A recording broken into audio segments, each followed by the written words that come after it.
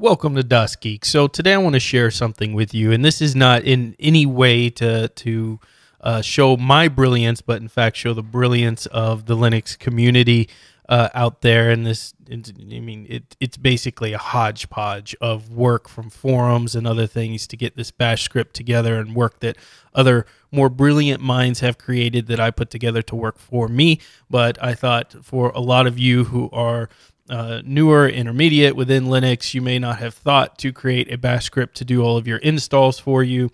And I've put one together of the main applications that I use. I'm going to show you how it works. I think it's a lot of fun.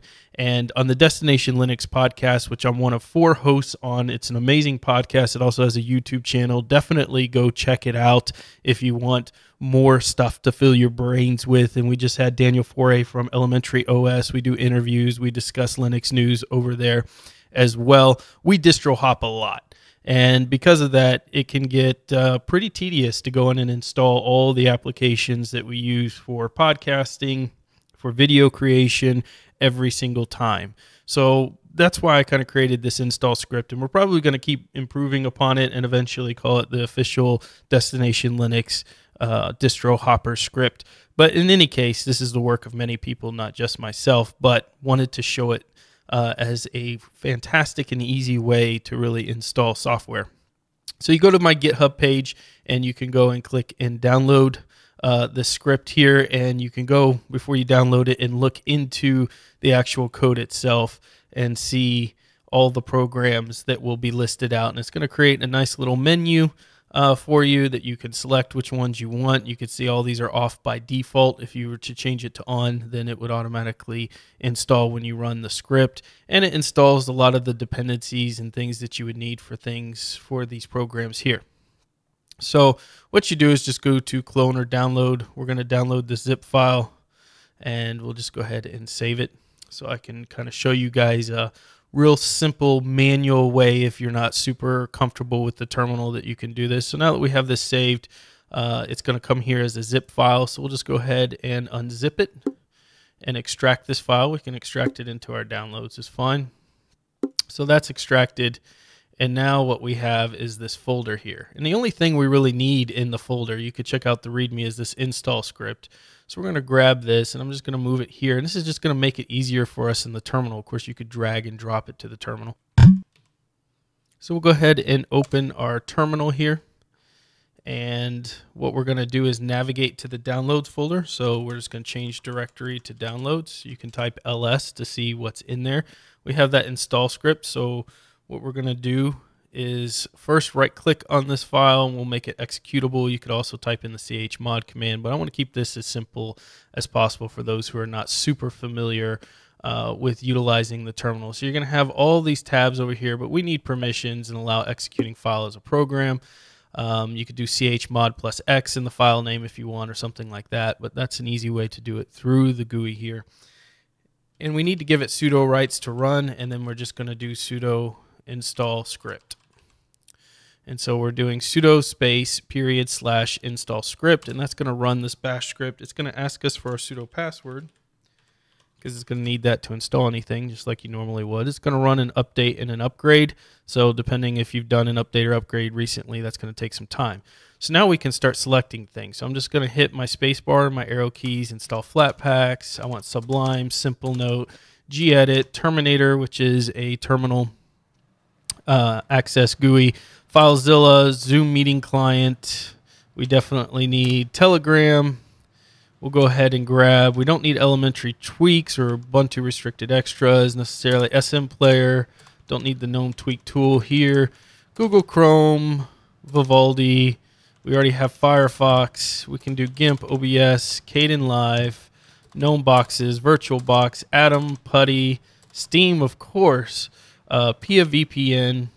This one's in testing. This is for the Pia VPN GUI. The one I've selected is for the network manager. I haven't been able to get the GUI to function in it, so if you want to take a look at the script and know how, you can make a commit to it, but I haven't been able to get the GUI to function just yet through the installer. Lutris, HexChat, Shotwell, Cheese, Audacity, GovCView for webcam settings, PitHost for my Pandora. We don't need GNOME Shell. We don't need GNOME Do search tool. We could do Discord, If you have Google Music Player, you can see I put that just for one of the hosts. Destination Linux utilizes that, Rocco, and just click OK. So now it's going to go install with minimal interactions required, and lots of improvements could be made to this script, but it's still a lot of fun to run, and it's a very much easier way than going through the store and hunting for apps individually, etc., to set up a bash script for the programs that you use on a regular basis. And it will go through, it will download the files for them, and again, you could look through the code and see if there are PPAs or things that you don't want to use or you want to change it to another one. You can certainly go do that and edit it for your personal needs. But so far it's been tested in elementary OS, Ubuntu 18.04, Ubuntu 17.10, and now Mate. So really anything Debian based is probably going to work just fine here. Okay, so you got the fast forwarded version of that, but once it's done, it'll just simply stop, and you can see there's just a couple points where you have to interact with it, for instance, to enter your PIA VPN username, etc. But now if I go up here into network settings and go to VPN connections, I have all of my PIA VPN options here, and would just need to enter my password if I want to connect. If I go into menu in all now, we can see these programs that I installed: Atom, Audacity, some of the ones that we selected here, Discord from Snap, FileZilla here, Firefox was already pre-installed. We've got GIMP, Google Chrome, GovCView, HexChat, Kdenlive. All of these programs that we selected, our Lutris, are now installed for us. We didn't have to go through any of the interfaces to manually select them. And so now that we have Sublime Text and those type of things, let me show you how this install script, let's just take a look at it through Sublime Text so I can show you some of the ways that you can edit this in case you're not familiar with bash scripting at all. So we'll make this full screen. So you can see up here, the script's going to tell you if you try to run it without sudo that you need that in order to run this. It's going to run an apt-get update and apt-get upgrade. The -y command here is going to automatically basically move past the dialog that would ask you, do you want to install this? Yes. So it's going to go ahead and do that for you, so you don't have to enter that in. Here is your menu. So this section here generates your menu, and you could just keep adding below to this item here. And then we're just putting in here the name of the program and then off or on. If you want, any option could be set default to on if you want it to automatically install when you run this script. Down here are the individual programs. This was just a way for me to add these to the beginning without having to reformat everything out of laziness. So we wanted to add Flatpak and Snap repositories as an option before the first one that I did, which was Sublime Text. And then Simple Note. And you can see this is just using a wget command to go get the files that we need. It's adding the keys. It's installing the file.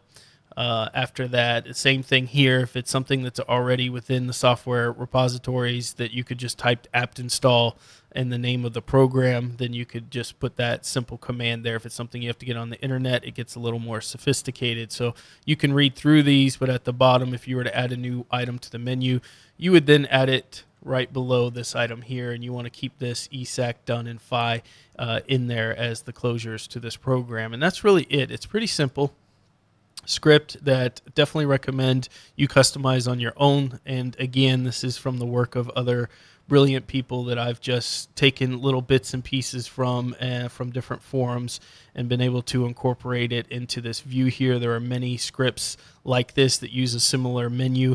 Most of them I found were more system administrator based, but I thought this is a great distro hopper tool as well. So I hope this helps. I think it's a lot of fun to play with. Definitely something you could download and make your own. I've had a lot of fun sharing it with some folks who are also distro hopper addicts, and it certainly helped to make their installs and switches over even faster. And there are other options you can do as well to get your software over, such as setting these repositories up on a network, etc. But this is an easy way that I had fun with. So I hope you enjoyed the video. Hope you learned something. And until next time, get out there and fill your brains.